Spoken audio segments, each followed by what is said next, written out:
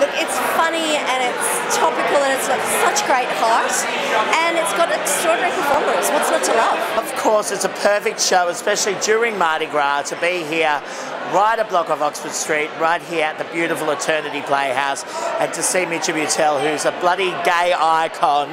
You have to see it. I loved it. I kind of always knew that Mitchell Butel was God, but it got confirmed to me today. Yeah, the theatre's my church, so it's like double whammy.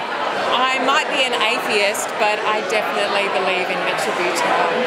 I found it very thought-provoking, but he's such a great performer that, you know, he moves effortlessly between comedy and drama. I'd recommend it to anyone who actually who is not completely 100% sold on every single story that you've ever read in the Bible. I thought it was fantastic. Especially the design. The design was absolutely beautiful. I adored it. It was hilarious. Mitchell Butel is a national treasure. I'm converted. It was hilarious. I did not stop laughing the whole time. All the local references are so up to date. It's right now, and I think it's just fantastic. He was just wonderful.